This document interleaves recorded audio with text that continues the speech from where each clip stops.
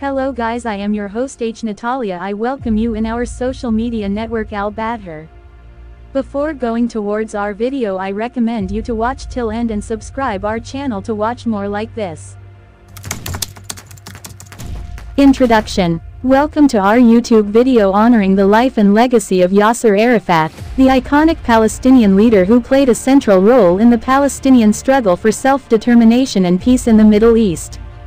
Born on August 24, 1929, in Cairo, Egypt, Arafat's leadership of the Palestinian Liberation Organization (PLO) made him a prominent figure on the international stage. Join us as we delve into the life, political journey, and efforts of Yasir Arafat, a man who dedicated his life to the pursuit of Palestinian statehood and a peaceful resolution to the Arab-Israeli conflict. 1. Early life and activism. Yasir Arafat was born as Muhammad Abdul Rahman Abdul Rauf Arafat al-Qudwa al-Husseini, but he later adopted the name Yasir Arafat. Raised in Jerusalem, he became politically active during his university years in Egypt, where he co-founded the General Union of Palestinian Students. 2. The formation of the PLO.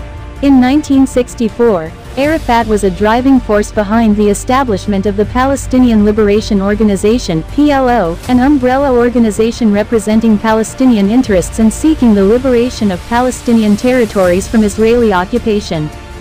3. The Palestinian cause and armed struggle. Throughout the 1960s and 1970s, Arafat and the PLO engaged in armed struggle, conducting guerrilla operations against Israeli targets and promoting the Palestinian cause on the global stage. Arafat famously addressed the United Nations in 1974, urging support for Palestinian statehood. 4. The Oslo Accords and the peace process. In the early 1990s, Arafat made significant strides towards peace negotiations with Israel.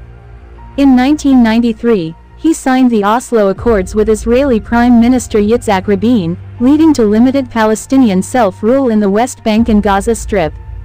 For his efforts, Arafat was jointly awarded the Nobel Peace Prize in 1994, along with Rabin and Israeli Foreign Minister Shimon Peres.